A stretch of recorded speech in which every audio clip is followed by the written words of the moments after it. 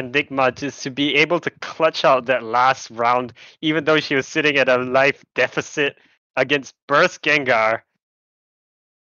That was a banger.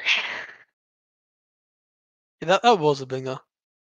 But Bergie probably be a bit sad after that one because you feel like he like kind of threw just because he like ran with a life lead, with It, a it, life deficit. I mean, yeah, it was really unfortunate there, but now we're going to. Well, Enigma's going to be advancing to winners the grand finals to get her Grants. run back against Ant. And we'll be joined by James and Dan, and I think me and you are off too. So, yep, that's going to be all from us today. Thank you so much for coming to watch us, and thank you so much for having us on. Yep. Joy emoji.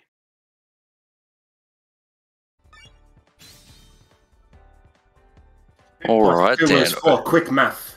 Yeah, Bergie really needs to learn to do maths. That was a throw. I have to say that was a throw. But anyways, Antwerp versus Enigma on Thalia Beach, one of the better stages in the game. So a matchup we have seen a lot. A matchup we have seen this tournament already, and Gardevoir versus Sceptile. It's not an even matchup, not a very good one for Gardevoir, but we have seen plenty of times that Enigma just fights through that matchup. But Antwerp sitting on the winner's side. Let's see how we go. We're going into it. So just fighting out for this this field phase so far. Yeah, very aggressive start from both players, just playing really close to each other, almost CQC. And I would like to make a note that I believe Enigma is trying a setup with Yveltal, which is why she's running it. I do remember seeing something on Twitter, but we'll see how it works. And working on some insane shield pressure here. And that would have broken shield.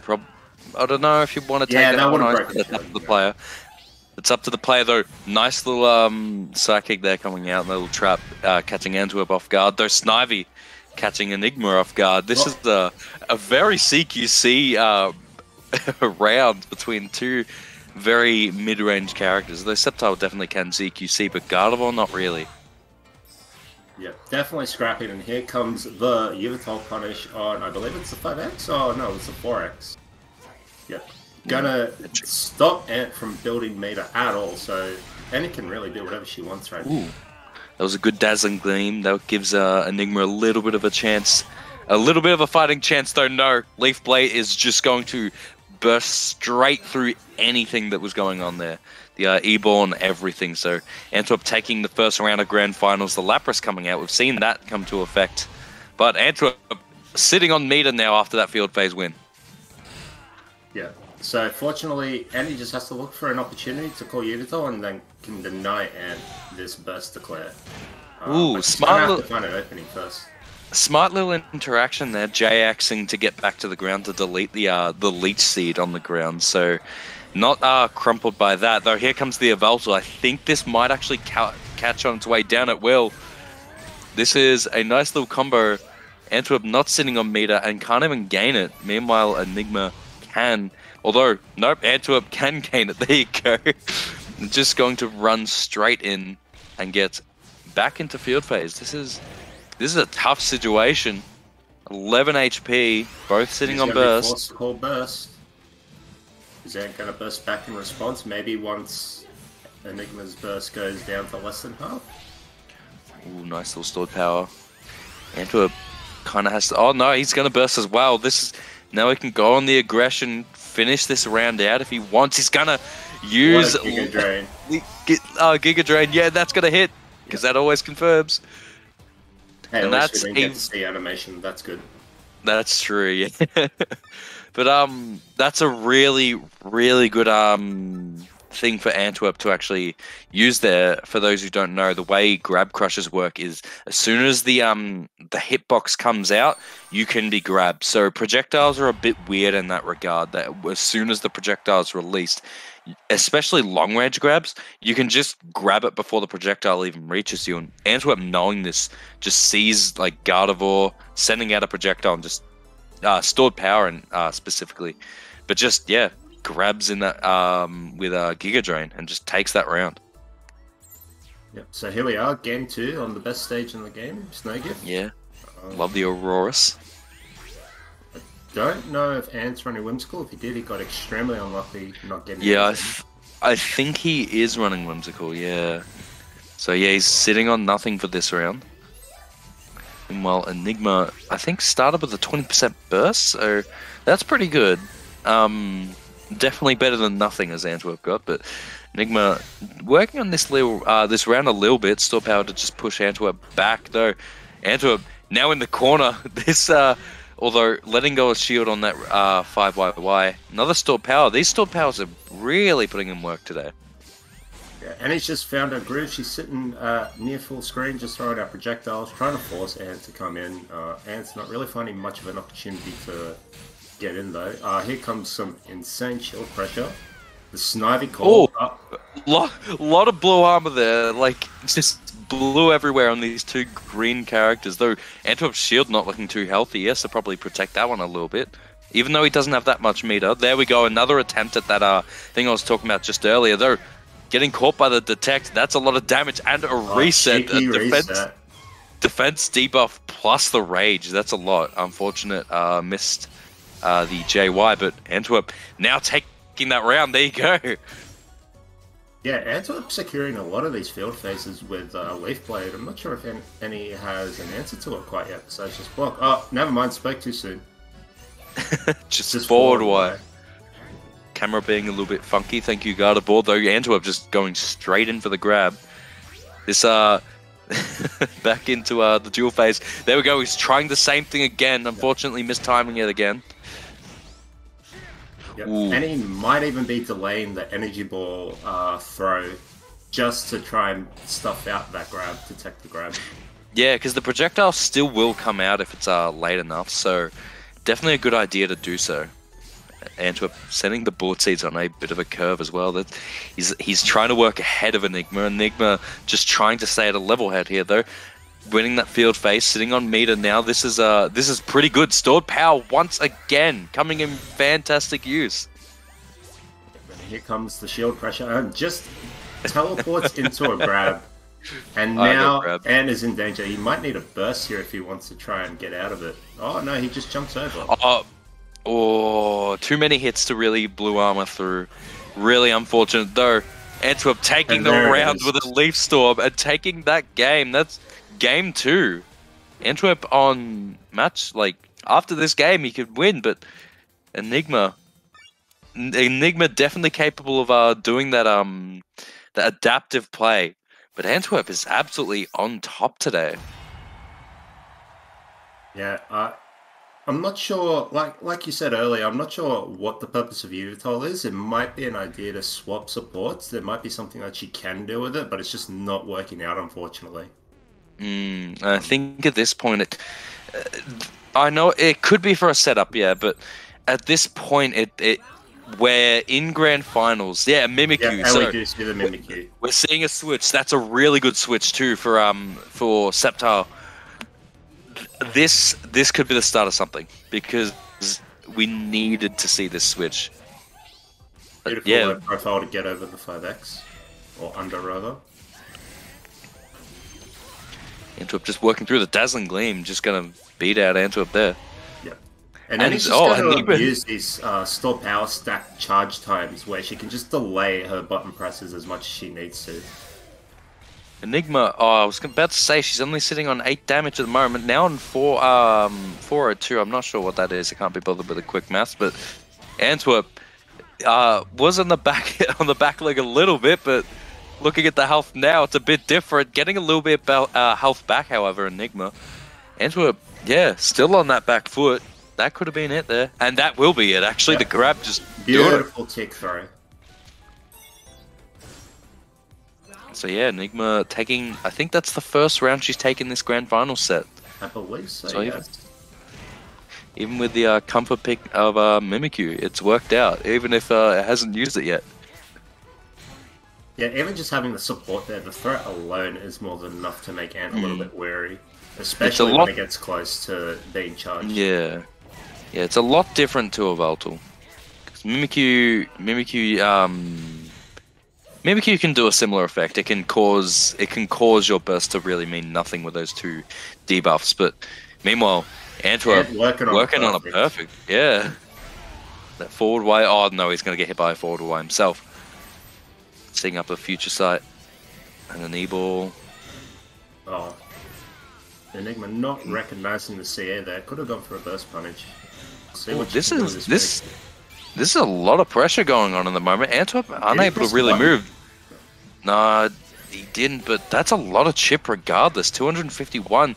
I think, oh, he's going to drop it, but that could have been it. Antwerp still got the corner here. This is, oh, that's a slide out and that. Yep. That's a 2Y. Sceptile, one of very few characters that can combo from that. And Ant sitting on tournament point right now, very commanding so far. I guess he's just got the read. He's got the download from the. Yeah, he's got the understanding going on at the moment. Leaf Blade's coming out, nothing going to come from it. But Enigma really has to push in for this final round. She's got the one round, but Antwerp playing on point today. Though that JY was very well placed. That future side as well. That was a fantastic read. I love that. Nice little JY. Antwerp, unfortunately missing that 5X. I mean, meaty grab along with the backdash.